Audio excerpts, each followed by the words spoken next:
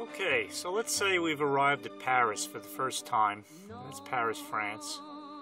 And we're at Charles de Gaulle Airport, and we need to get into the city now. And it's early in the afternoon. You'd like to go and see the Louvre, and maybe see some of the famous sites in Paris for the first time. And you don't have a lot of money, so let's see how we get there. Now, I'm using a Garmin GPS of 3590 with the CityXplorer map for Paris loaded. I use this quite a bit for public transportation, all right? We're going to be taking the Roissy Bus to the Opera from Charles de Gaulle Airport. And this is the cheapest way to get into the city, and probably the best. Turn sharp right on the road. We continue to Terminal 2AC bus stop on the right. It's very short.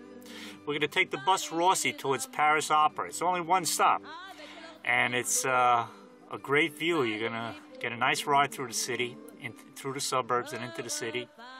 And you're going to stop at the Opera Garnier, which is kind of famous because that's where you have the Phantom. And that's a definite photo op for you as you get off the bus. So this is going to cost you about 10 euros now. It used to be a lot cheaper, but it's still a lot cheaper than the 50 or 60 euros for a cab.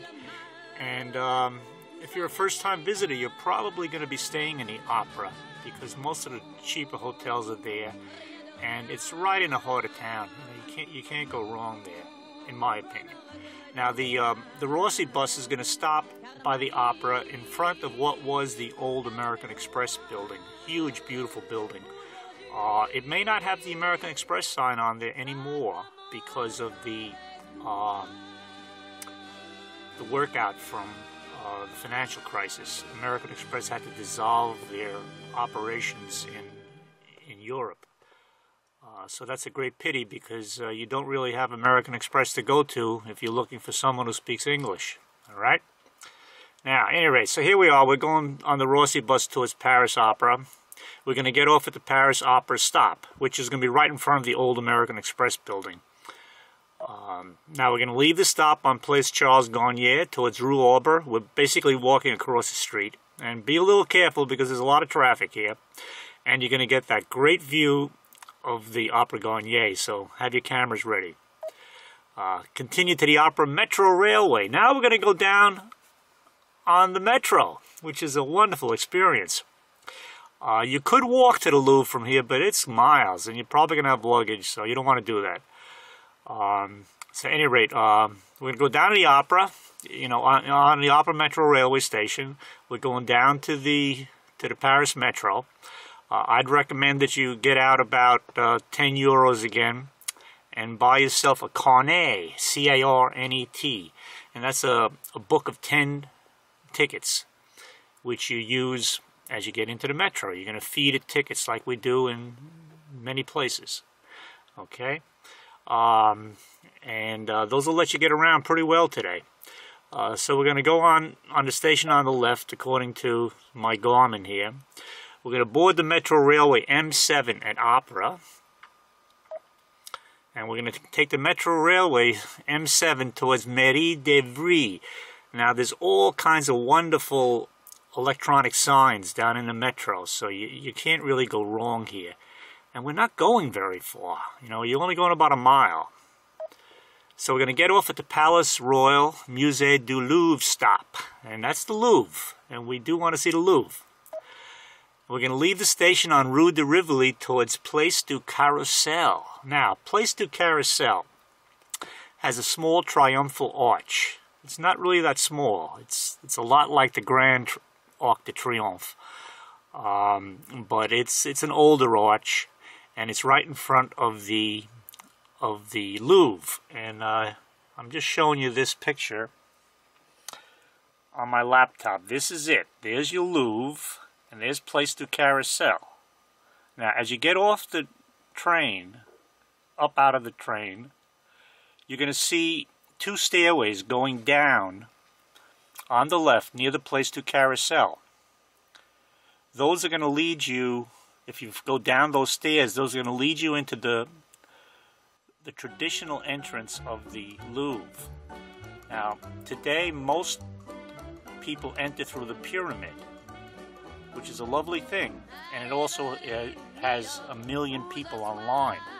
The French use those stairways by the Arc de Carousel. You probably have a 5-minute wait getting into the Louvre this way. So I'd highly recommend you go this way, go down those stairs, and you can take your quick walk through the Louvre. And a quick walk through the Louvre could take you 15 minutes, or it could take you 3 days. So be prepared for that. Now, depending upon the time of the day, you really want to get out of the Louvre, walk through that Arc de Carousel, and go up into the Tuilleries Gardens. Now, the Tuilleries Gardens are probably one of the best walks and strolls on the face of the planet. It's just a lovely sight as you walk through Paris. And I'm going to get into this map here and show you what I'm talking about. It's about a half a mile walk. And you try to time this for about half an hour before sunset. And you'll see this, you'll be walking toward Place Concorde, which is right in the middle there. And Place Concorde is a big Egyptian obelisk, which you must have seen already. But it's the center of the city. This whole place was set up because there were a lot of demonstrations always at Place Concorde, by the general population rising up to overthrow the government. So Mr. Haussmann, who designed the city, in probably the 16th, 17th century, if you notice, they're all straight lines going out of Concorde, so you can see the city at all points of the compass. You can also set up cannons at either end and kill anybody who's making trouble there. So that's something to be considerate of when you're in Paris, especially. Be very cautious with the police. They do a very good job of keeping the peace. Okay? Now, we're going to walk through the Tuilleries. And it's a lovely walk, a nice stroll. You're going to walk past a beautiful reflecting pool and onto Place Concorde. Once you get onto Concorde, by the obelisk, you'll see beautiful fountains. They're going to be spouting their thing, and pumping out water, and it's lovely. If you've ever seen the movie Gigi, you know what I'm talking about. You can make believe you're in the movies. But just stay there after sunset, because at sunset, the lights start to come on all around Paris. You look to the left here, there's going to be the Napoleon's tomb. You look straight ahead, there's the Arc de Triomphe. Between that is going to be the Eiffel Tower. So just sit there, wait till dark, and enjoy the light show. After that, you can walk down the Champs-Élysées here and see some fabulous shops and fabulous restaurants. So that's my first day in Paris for you. You saved some money on a cab. You took the metro. Hopefully you got to your hotel along the way. But if not, you're going to go back down into the metro and get there. And I hope you've enjoyed this little tour.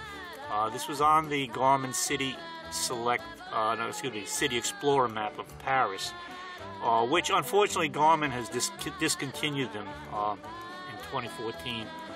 But they're still available on the internet someplace, so they're out there if you want to take the trouble of loading them onto your map. But you can also do it in Google. I'm sure you can duplicate this in Google Maps. All right, have a great time in Paris.